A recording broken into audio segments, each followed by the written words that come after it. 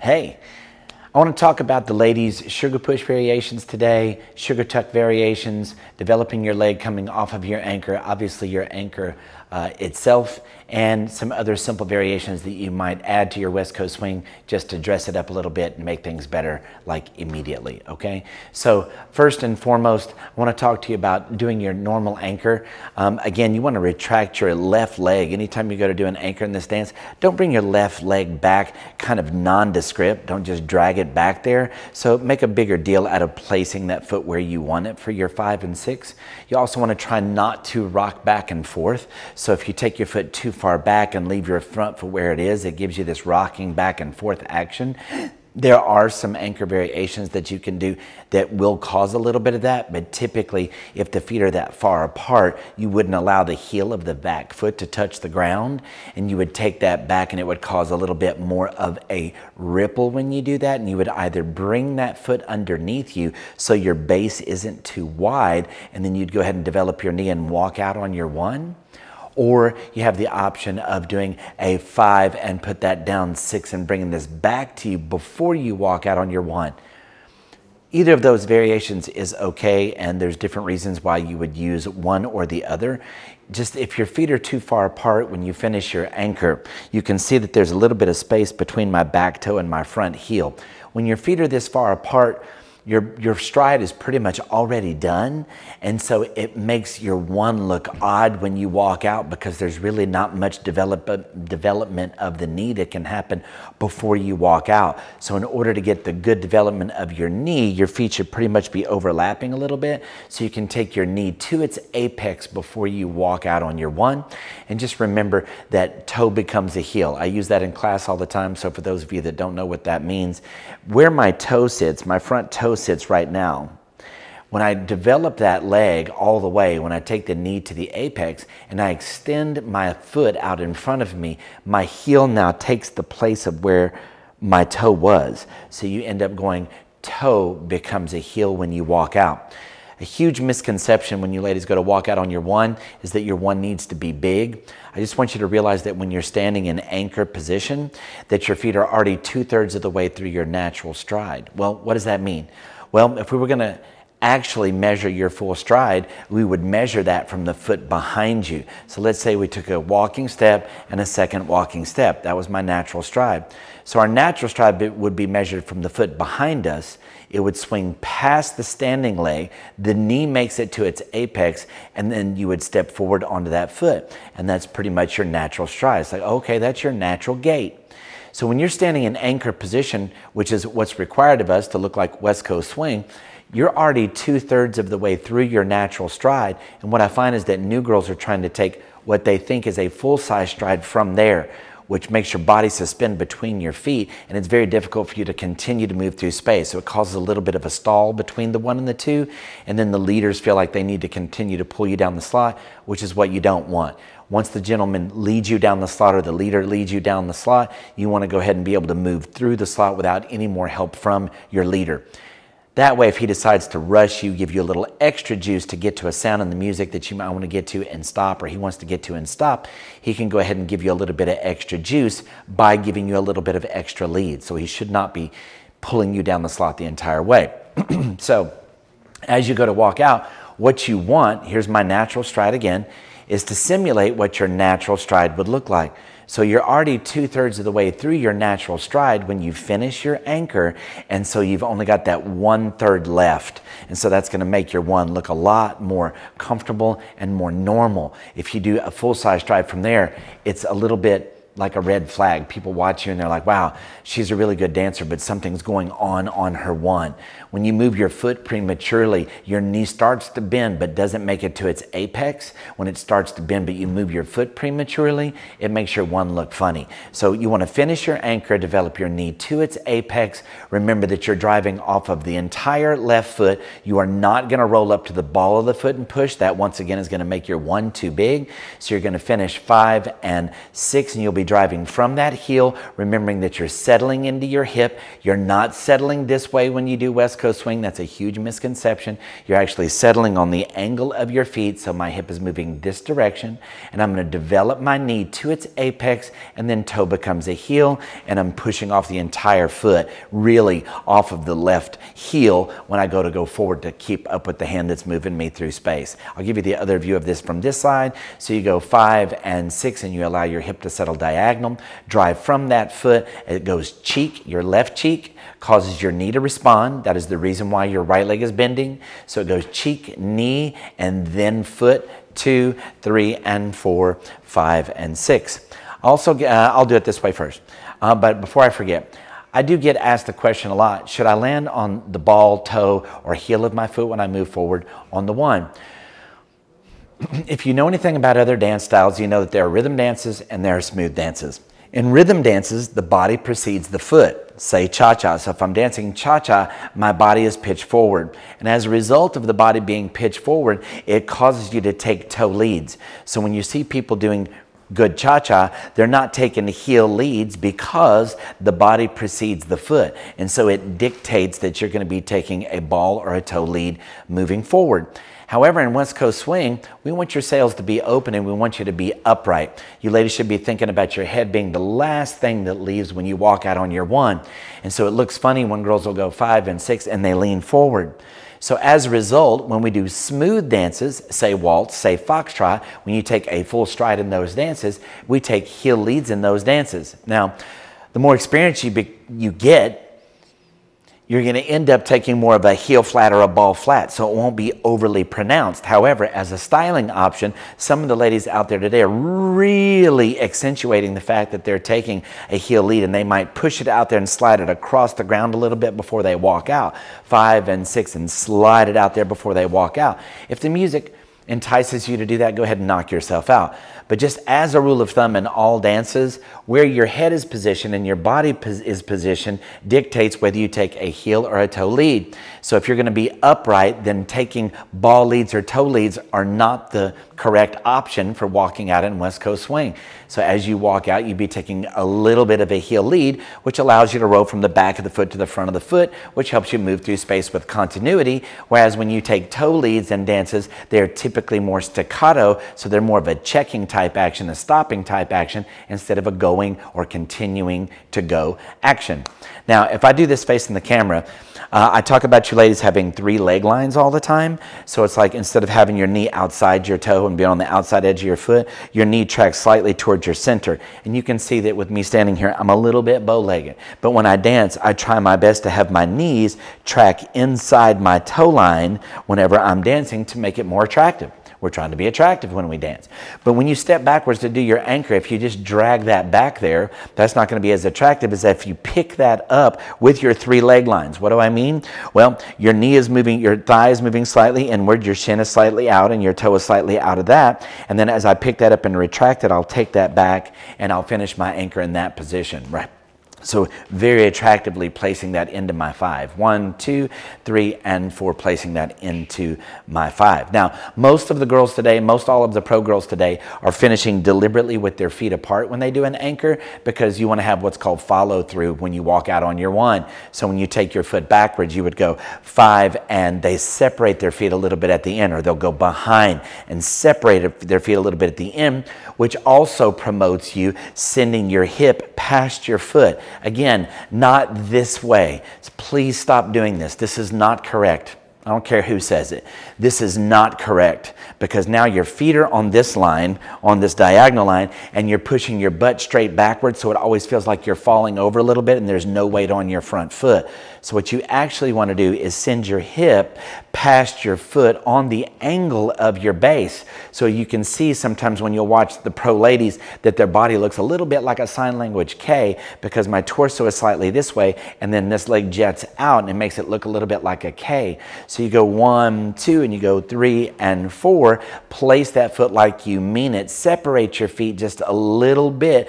Send that hip out there with 2 straight legs. Then as you get over there, it makes this foot want to release. I like to say you're going to drag a little bit of sand with that foot without turning your toe in. Drag a little bit of sand with that. Develop the knee. When you send from your glute at the top of your left glute, send and it goes cheek, knee, foot, and walk out. So I'm going to go 5 and 6, 1, 2, and walk out. When this happens, your hips are moving to the left. Try to avoid letting your right foot track to your left hemisphere. Keep that on the right half of your person. So your knees close. You don't need to be worried about your ankles closing. Your knees close, you walk out, and you keep your feet on separate skis when you go to walk out and do that. Which brings me to the 3 and 4 of your sugar push. So oftentimes you ladies are being surprised. Remember that you know it's a sugar push because the gentleman did not leave the slot. So when you walk up there and you act like you're surprised on your 3, that's just really not acceptable after a couple of weeks worth of class. If the gentleman or the leader is still in the slot, then you know you're going to be stopping, so make that more attractive, more athletic, and feminine at the same time. So if you use the principle that your feet are going to be turned out about 30 degrees at all times when you do West Coast swing, and I do mean all times, and you use your 3 leg lines, when you do your 3 and 4, you do a 1, 2 step up here, 3 and 4, and do an anchor on your 5 and 6. Now, that's basic sugar push footwork, and yours should be at least that attractive. Don't you let me outgirl you, okay? So you go 1, 2, and you go 3 and 4, and place your foot like you mean it. Separate a little bit. Send that past your hip, baby on your hip. Drag a little bit of sand. Develop your knee. Toe becomes a heel, and walk out with a little bit of a heel lead on your 1, 2. So that would be forward together back. This is a forward coaster step, so it goes 1, 2, pretty feet, 3 and 4, 5 and 6. Now, that's not always going to happen. So that's where your first anchor comes into, sugar push variation comes into play. So sometimes the guys end up giving you a little bit more slots. So let's say that they back up a little bit more than the norm. So what ends up happening is your 3 ends up not being short, it ends up being long.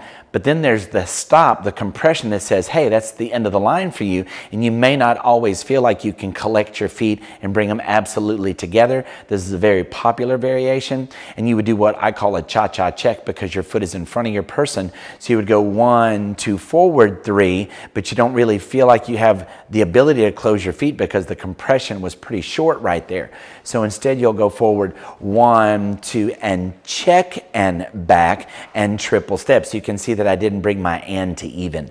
1, 2, check, leave my left toes touching the floor, push back to them, step backwards, retract this with my 3 leg lines, place it where I want it, deliberately separate my feet a little bit and send my hip past my foot, right?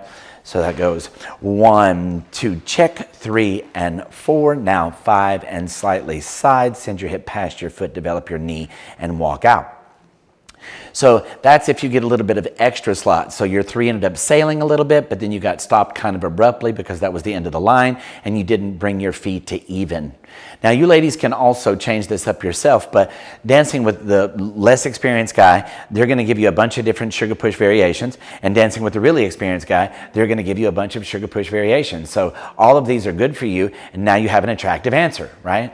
Now, if he doesn't give you as much room, you may feel like, oh, I don't even get to step forward, or you might get the leg swing of the 3, but you get the leg swing, but that was the end of the line before you got to put weight on it, which could cause a touch step. And maybe I lead that because I want you to spend a whole beat of music on the 3. So I back up as the leader and go 1, 2, and I stop you and I do a touch and a step. So it may say, I love you, instead of you're doing a triple step over a single syllable word, you. And now I'm getting you to touch there. I love you, instead of having you do a triple step back and do your anchor step, right? So that might be a touch. That's another variation. 1, 2, touch, 3, step 4, anchor step 5 and 6. If he stops you shorter than that, you may not get the leg swing of the 3 at all. 1, 2, it stays behind you. Now, instead of just leaving it static for 3 and 4, 5 and 6, The more experienced girls are going to do what I like to call a knee pop. So they'll straighten that knee and rotate the hip a little bit. So 1, 2, 3, 4, 5, and 6. And you can see that I'm just giving that a little bit of a pulse there so that it addresses the third count of that pattern. 1, 2, 3, 4, 5, and 6. Now, last variation for your sugar push. The guys, a lot of times the leaders are doing this throwaway sugar push these days where they go to this other hand and they give you a little compression with this palm of this hand. And you ladies come in and it makes you feel like you need to turn sideways a little bit. So I might be lying. You can use these different variations. So if it's super short, you could still do this knee pulse one because he didn't let the leg swing happen. Otherwise, you could come up here and because he turns you, you could take this foot behind 3 and 4 and do an anchor step for 5 and 6. So you might want to get weight on that foot because he allowed you to have the space to go forward on that one. As a result of your body being slightly sideways, you may not want to twist all the way around to do your anchor on your 5 and 6 there. So it may start where you're facing as though the slot is that way. 1, 2, 3, and 4, and I'll pretend like my slot is here and then rotate and finish that 5 and 6 or whatever other variation you might know. But you don't have to always go from under rotated to square to the slot to do your anchor. I don't want you to feel handcuffed that way. So the other side of that would go 1, 2, 3, and 4. Start your anchor that way and then turn and face your dude. But if he doesn't let you go forward enough, just do a knee pop. 3, step on your 4. You could step forward and do this anchor. 5 and 6, or again, just start that back the way you're facing and let it rotate into your natural anchor when you do that. So that's some really good sugar push variations for you ladies and some of the common ones that you're going to get based again on whether it's a newer gentleman or leader and they don't give you a lot of slot or they give you too much slot and then you find the compression and when they give that hand a little bit of throwaway right there. Okay? Cool. So now that covers your basic anchor and your knee and how it develops walking into your 1 and the foot action you're going to use and those sugar push variations. Let's talk about your sugar tuck variations. So sugar tuck, leaders out there, if you're watching this video, realize that sugar tuck is the most overled pattern in the dance of West Coast swing. It makes us feel cool and we can use it to hit music. And the pattern is not necessarily all that easy for you ladies. You think it's just a basic pattern, but it's not all that easy to make attractive. So as you ladies are doing a sugar tuck, you're going to get some variations as well.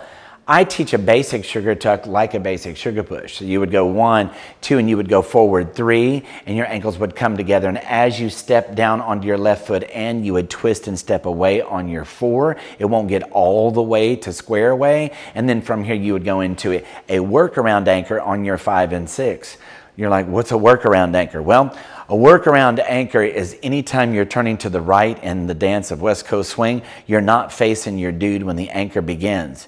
So 1, 2, 3, and 4. Instead of you feeling frantic and getting around like you have to face him to start your anchor, you're just more casual than that. 1, 2, 3, and 4, and let it gradually work around, which also gives you a little bit of face time with the audience. So you go 1, 2, and you go 3 and 4, and you go side, replace, and over. Gives you a little chance to spend time with the audience. You can even stay under rotated and don't face the leader until you come out. 1, 2, 3, and 4, 5, and stay sideways and don't turn your head until you walk down the slot, which is a really nice variation, makes it look different. So it just gives you some more tricks in your bag, okay? Now, just like sugar push, sometimes the guys go a little bit deeper for the 3. The leaders go a little bit deeper for the 3, and sometimes they go shorter.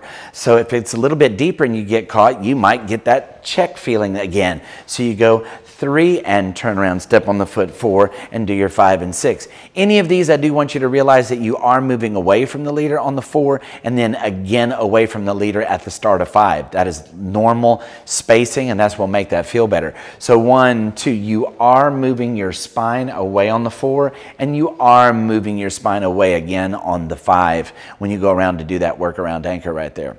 Now, when they stop you short, you have this option as well. 1, 2, a touch and a step when you do that. Most of the time when it's that short, the more experienced girls are doing more of a check back. So what happens is they'll do a 1, 2, leave the right foot where it is and go 3, replace and twist, land on 4, again, step away 5 and 6. From this other side, you might go 1, 2, oh, that's really short, 3 and you'll notice that I'm rotating my hips right here. So as you go to do that 3, take your right hip forward. You know it's a sugar tuck by this time, but you don't want to telegraph it and turn away when you go to do that. We're here to hit this third count of this pattern here. So 1, 2, oh, turn your hips to the left so that your right hip goes forward 3. Yes? So 1, 2, 3 and 4 and away 5 and 6. A little bit I wouldn't say more advanced, but another option that you have there when the connection is super duper short. Connection is super short is if the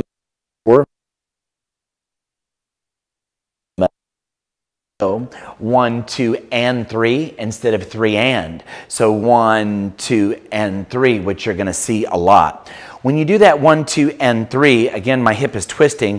1, 2, and 3. So I've turned my hips to the left. This doesn't really get any heavier, but now my thighs have come together at the top, and I'll use that connection between my toned legs to twist me to get to the 4 and then go into the workaround anchor right there. So this goes 1, 2, and 3, twist 4, step away 5 and 6, and you can make that as smooth or as staccato as you want. 1, 2, and 3, 4, 5, and 6, or 1, 2, and 3, 4, 5, and 6, depending on how the music makes you feel and the message that your partner is conveying to you. So that is a really, really popular version of a sugar tuck variation. 1, 2, and 3 instead of 3 and. And so that's some sugar tuck variations for you there. In addition to that, one of the easiest ways, and I'll wrap up with this, I could go on for days about other elements, but one of the easiest ways for you to address music is by doing a single step anchor. So I mentioned earlier that I might, as the leader, convince you to do a touch of some sort on the 3 of a sugar push or on the 3 of a sugar tuck because there's a single syllable word there. So if you will start to hum the words to the songs that you're dancing to, you typically know the songs well enough you can hum them, even if you don't actually know the actual lyric. And so what you could do is go, oh, that's a single syllable word. So as a rule of thumb, unless the leader is causing you to do a triple step, you have the option of doing a single step anchor. So let's say you went 1, 2, 3, and 4. Oh, there's a single syllable word, you, love. So I would take a single step anchor. Now, this is a broad statement, but it's pretty much true when you listen to music. Most all emphasized words happen on odd numbers. So you would typically do that on a 5. So if you're going to take a single step anchor, 1, 2, 3, and 4, 5. And you should do that with a little bit of authority. 1, 2, instead of just kind of being quiet and you doing 5. So typically you would pick that foot up and do it with a little more authority. 3 and 4, pick it up and put it down and give it a little extra something, something so that you're addressing that single syllable word. Suddenly everybody looks at you like, oh, you're so musical. You can also do that on a spin. It doesn't matter what kind of pattern it is. There's still an anchor at the end of that. 3 and 4, step 5, and now you're ready to walk out. You could bring your feet together there. Typically, as if I'm doing that and I wanted to hit that word right there, I would pick that up and take it a little bit diagonal back so that my hip still has a reason to move left and then develop that to walk out for the next pattern. However, if the music is just right and it sounds like up, there's like an up sound, the notes going up, you could 3 and 4 bring your feet together like you mean it, settle into your hip from there, and then go ahead and walk out. On the flip side of that, we're usually dancing to the even numbers. We are dancing to the even numbers all the time. The metronome emphasizes the even numbers. So think about when you clap or you snap to a song. So you're like 1, 2, 3, 4. And if you didn't know it, when you clap or snap to a song, that happens on even numbers, not on odd numbers. So you're doing that on even numbers. So if there are no lyrics whatsoever, there's no singing going on, there's no other instruments, and you get to a part of a song that's kind of quiet with just this sound going on, then you may do a single step anchor and hold the 5, address that single sound that you're hearing on the even number. So you would go 1, 2, 3, and 4, hold 5, step 6, walk 1, 2. And you could do that off of a spinning pattern as well. 3 and 4, hold 5, step 6. So you can do either one. You can go immediately to the 5, hold the 6, walk out 1, or you can float over the 5, 3 and 4, float over the 5, pick it up, step down on that snare beat or on that upbeat to emphasize that sound if there's no other music going on, and then go ahead and walk out with your follow through on the next pattern. So these are just some simple variations that you can do. Single step anchors are very effective for addressing music. You can also do that single type action because you want to. It doesn't have to be because of the leader. Again, you could come up here and do a sugar push, and you don't always have to triple if there's a single syllable word right there, and you'll start to get some bonus points for addressing the music, whether your partner is leading that or not. Anyway, so these are just some of the things that came to mind that I've been working on with some of my students and helping them to really up their game in West Coast Swing. So I hope you enjoy the video. If you like the video, do me a favor and hit that thumbs up down there and share this and help me spread the word about West Coast Swing. I have a huge passion for it. Obviously you do too. You're watching the video. Thanks for watching. Talk to y'all soon.